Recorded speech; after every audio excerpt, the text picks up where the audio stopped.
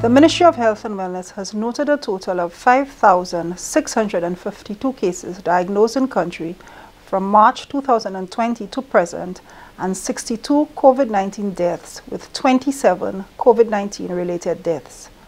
Over the last 14 days, 142 new cases were noted, and we have 168 active cases in country. The daily infection rate for the past week was 5.8 per 100,000 per day, and an average of 10.6 cases per day. The Ministry of Health is working to strengthen the public health system in anticipation of increased cases in the month of August, and we are also preparing for the possible impact of the likely introduction of the Delta variant, which is present in the Caribbean region in countries such as Martinique, Barbados, and Antigua. To date, the Delta variant has not been identified in Saint Lucia. However, we continue to send samples on a monthly basis for gene sequencing. Only the Alpha variant has been identified in country, with a total of 51 cases thus far. The Delta variant has been identified in 11 Caribbean countries. They make up over 90% of the cases in the UK and over 80% of the cases in the US and France. The transmissibility is increased to over 97% as compared to the regular strain. The Delta variant is characterized for more severe disease, complications, hospitalizations, and deaths.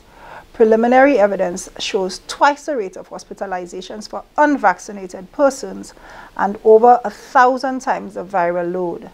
Vaccines are still effective against the Delta variant in controlling the disease transmission, reducing hospitalizations, severe disease, and deaths.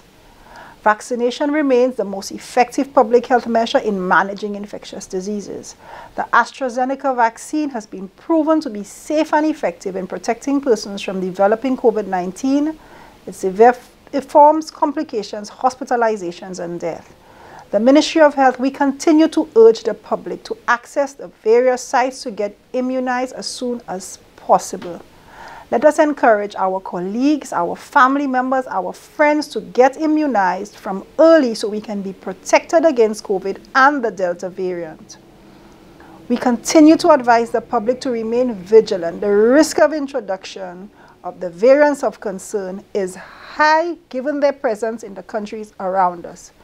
Everyone should adhere to the protocols that are put in place to keep us safe.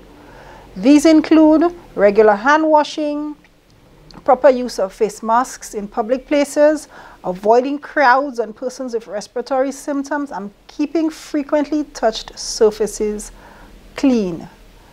The Ministry of Health, as usual, we will continue providing updates as new information becomes available.